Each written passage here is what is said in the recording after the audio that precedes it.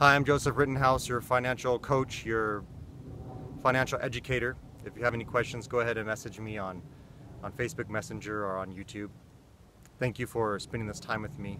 I want to talk about the concept of money, what it means to me, and some of the misconceptions around that M word, the money word.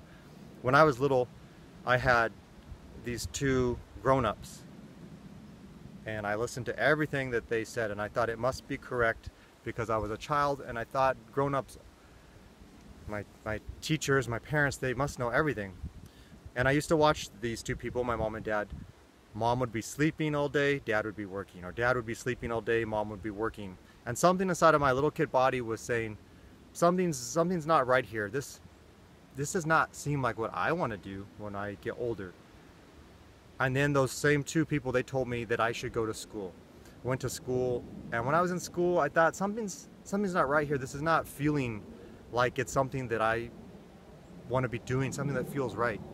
And the teachers told me what I should be doing, and I was looking at my teachers and I'm thinking, I don't really want to be like them. They don't really look happy. My mom and dad don't really look too happy. My teacher doesn't look too happy, but okay, I'll keep listening to them. So then I finish this school thing and I do this JOB thing, this just over broke thing. I'm working at my job, I've got an alarm clock, got to get some gas for the truck, get to work. Feel like I'm not really using my full skill set there at work. And again, something inside of me is saying this job thing is not really what I think I want. The point I'm getting to here is that that's always been my spirit. My spirit has always said something's not right here. And to me, money, when I talk about money or I talk about real estate, I'm not talking about those things. I'm thinking about what will those things get me. And if working at Walmart, if working for an airline, if joining the military will get me what I want, which is time with my friends, my family, my spouse, would give me the freedom to be with them when I want, doing what I want, with wherever I want, then of course I'd be doing that, and I'd do it all out. And I found that those things are just not effective, and they weren't fitting right with me, and something didn't seem right about them. So when I talk about money or real estate, just take out those words and replace it with freedom. Like Ty Lopez calls it, he says their money is freedom units. The more of them you have, the more freedom you have.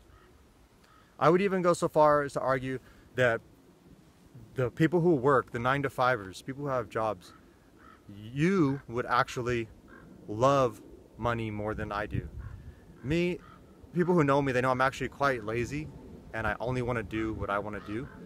And the reason I worked so hard for 5 years as a bus driver and bus driver instructor was just so that I didn't have to work. Look at us right now. It's Monday afternoon. It's beautiful. The clouds are rolling in. It's about to start raining. I'm out here learning a little bit about different plants. I'm learning about some new trails here. And your mind right now is probably on work, on getting home, on work tomorrow. Maybe I can squeeze in my wife and kids between getting off work and getting to work tomorrow. And to me, that sounds just like crazy. That sounds like somebody who's really just, their whole life revolves around work and money. So let's step back here and reevaluate what it means to be loving money and thinking about money. I work hard before so that I can do this. I can work on myself, I can work on my health. It was never about money. Money was just a tool. You take your car to work, you go to the park. I don't really say you love cars. You probably wouldn't say that. You'd say, well, I don't really love cars, I just use the car. And so to me, money is like that. And it could have been Walmart, working at Walmart. It could have been joining the Air Force, anything. I would have used any of those methods to get to the goal. And I recommend that you have a little bit more of a humble attitude. Instead of saying, I'm probably right, I probably know, I found that one of the best ways for me to get through life was to say, I probably don't know, and I don't know. Let me find people around me who are more successful. Let me find people who are not working because they're doing what I want to do. I see them with their friends, I see them with their family. Their wife doesn't look upset, their kids look happy, and that's what I want. So I listened to those people, and I thought those people know what they're doing, and that's how I got into real estate.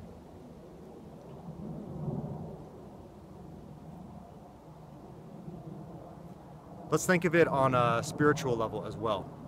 Be very careful that you're not using this I don't love money thing as an excuse. Be careful about that, because don't let people shame you for picking up a book about real estate, a book that talks about financial education. Don't let people shame you for that, because again, you're not doing it for the money. You're doing it because something's wrong with your life. You don't have time with your family. That's why you're doing it.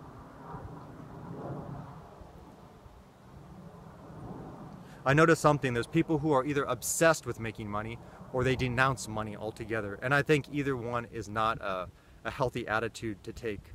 Let's look at it from the people who are obsessed with money. I think they forgot why they were going to go down this journey in the first place, right? They wanted time to do what they want with who they want when they want to, but they forgot about that. They lost sight of that goal, that it was about living the life. It was not about counting dollars and showing everyone my money.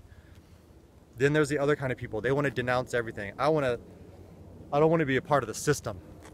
I want to get very spiritual. Both were not very healthy. If you read texts like the Bible or the Bhagavad Gita, they talk about the love of money is evil, is not healthy. Not money. Money is a tool. The Gita, the Bhagavad Gita, which is Eastern philosophy, talks about doing your duty. You use money to do your duty. The way I see it, when I make money, I'm doing my duty. I'm learning about things. I'm sharing things with you. To me, that's my duty. And I don't think of it as work. I don't think of it as evil. I just use the money. Someone told me the other day, they said, think of yourself as being like a bank teller at a bank. The bank teller works at the bank. They've got millions of dollars coming through their hands every day. But the bank teller wouldn't say that they were a wealthy person. And I feel the same way. I don't feel like any of this money is mine. I just use the money to use what facilities God gave me. God gave me 2 hands and 2 legs, and you don't give your children a gift and then you're not happy when you see them take that gift and they just put it in the closet and they say, no, I don't want gifts. I don't accept gifts. I don't want to use gifts. You'd be a little bit disappointed. God gave me 2 hands, gave me the ability to read, to write, to make videos, to travel. That's doing my duty, like the Gita, and that's being a useful tool for God, like in the Bible.